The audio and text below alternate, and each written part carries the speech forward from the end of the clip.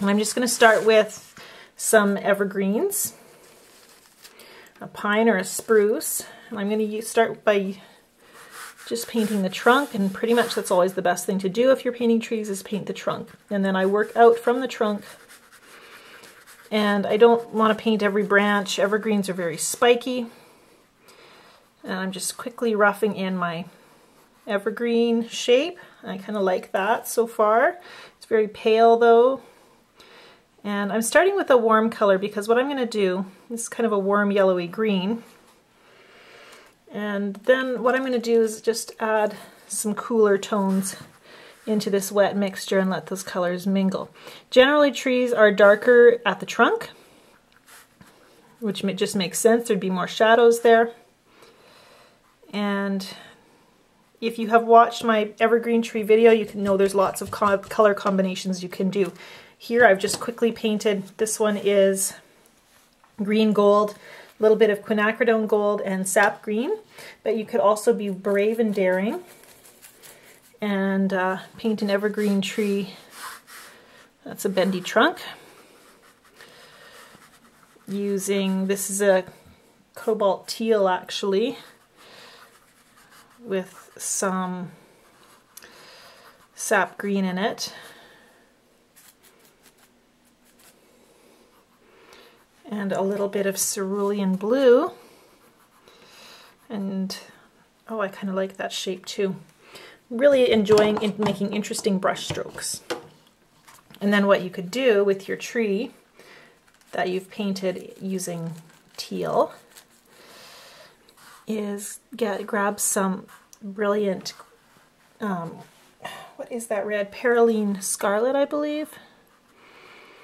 And I'm dropping that in, and it just seems crazy, I know. And if you have seen my other video, you'll know that I did this in my other vibrant evergreen tree video. And now I'm going back in, adding a little indigo. And all of those interesting colors are going to mix.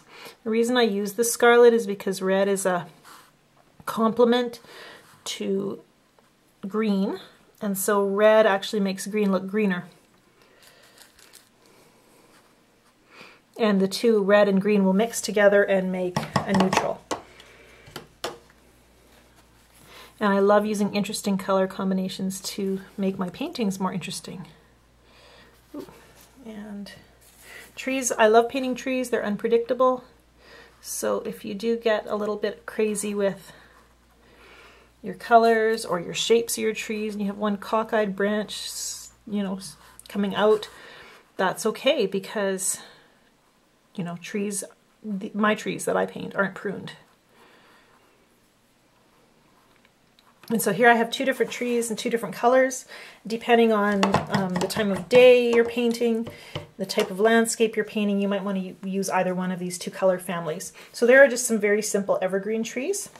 And let's move on to painting a deciduous tree. Okay, so let's paint deciduous trees now.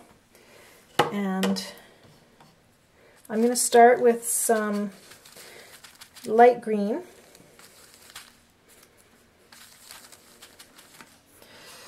This is going to be summertime or spring.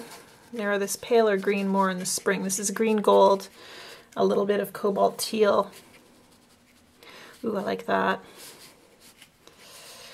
And we're just going to paint a clump of birch trees.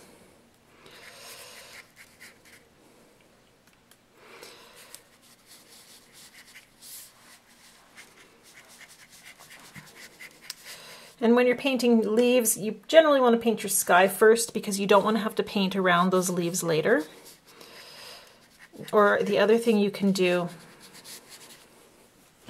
and I learned this from a German watercolor artist, is you can paint your sky and your leaves kind of at the same time and just let them kind of bleed together a little bit. And it's a very scary thing to do because if you're painting your leaves and your sky at the same time, aren't they going to bleed together and cause you to have a green sky? The answer is possibly. It's also a lot of fun. give it a try. So that's just what I'm going to demonstrate to you here, and I'll keep things fairly light because we're going to go over it and add darker color later. So suddenly I'm getting very quick sky, and we'll say our horizon's right here. And this is just going to be one clump of trees.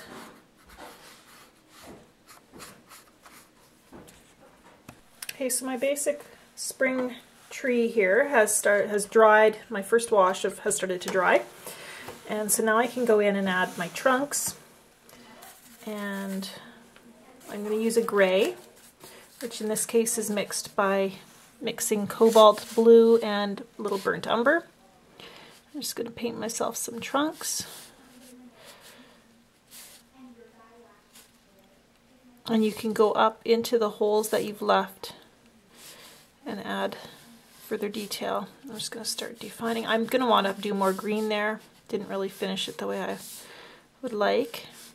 But my first wash just gives me a chance to kind of define where my trees are. And then I can go in further and rub a little purple on my brush actually, and then add some shadow.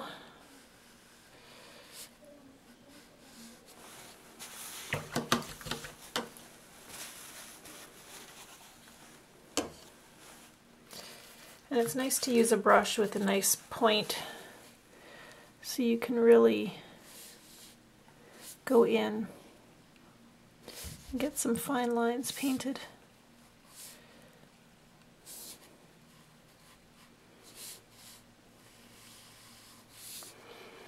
And if this were a landscape, full landscape painting, I'd probably pull some shadows down from my trunks, just like so. And of course they'd be on this side because this is the darker side of my trunks.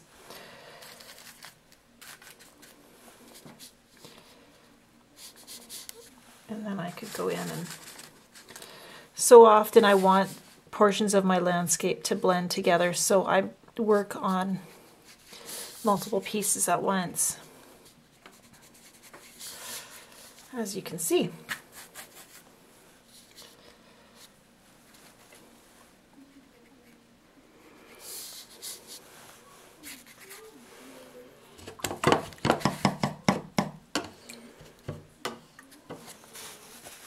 And then I can go back to where I was working with my leaves while I'm waiting for my trunk to dry.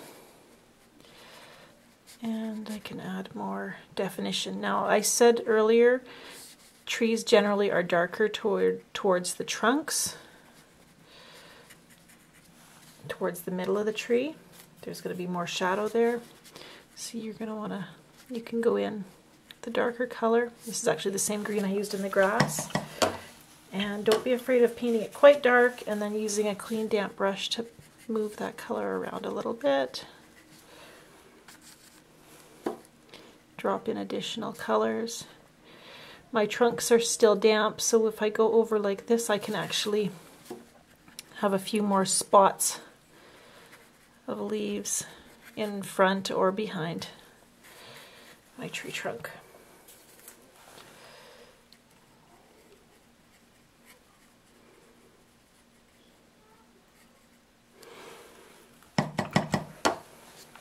And in your second and third layers, you're going to want to leave some crisp edges inside your tree as well. You don't blend everything out with water to make a soft edge.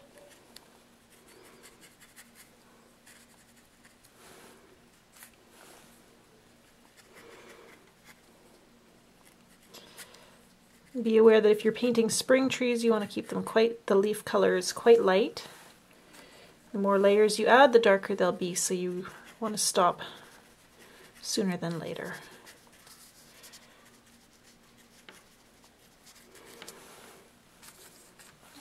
And even though some of my tree did blend into the sky, now is the time when I can go in and kind of define the edge of my tree.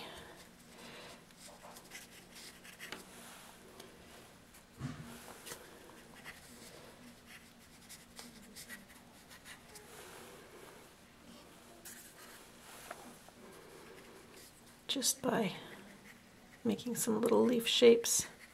We're not painting individual leaves, we're just painting the shapes of our tree, trying to see the tree as a whole instead of individual elements and leaves.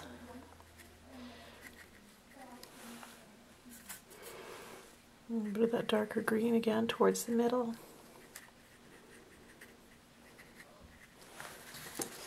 And I'm pretty happy with that.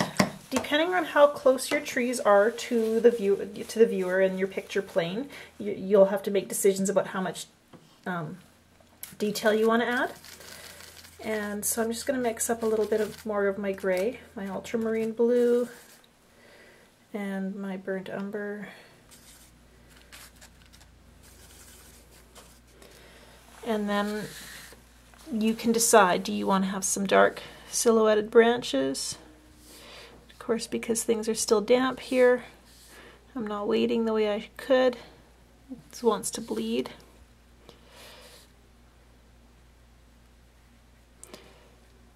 And then what I could also do is, if I wanted my trees to be even more defined, is I'm going to demonstrate some techniques for painting detail on your tree trunks in a separate demo here in just a moment. Just a few more branches, and I'm pretty happy with that grove of trees. It's simple, it fits with the rest of the landscape. I really like this stuff that I have going on here where the grass is actually bleeding up into the tree trunks. It really gives that feeling of it being anchored in the landscape, and that's important to a landscape. So often when I'm painting a landscape, the elements all seem detached from each other, and there's a bit of a thinking that goes on in trying to make everything fit together in a landscape painting. And having the colors blend like this is one of those ways. So there's a demonstration for just a quick, simple grove of trees. These are birch or aspen trees, and try it out and see how it goes for you. I just wanted to go back and show you this simple landscape painting where I was working on birch trees. And what I like about this one that's a little different from the demonstration I just showed you is that my tree trunks here have a little more detail and definition. They have a little bit of an older look just because of that.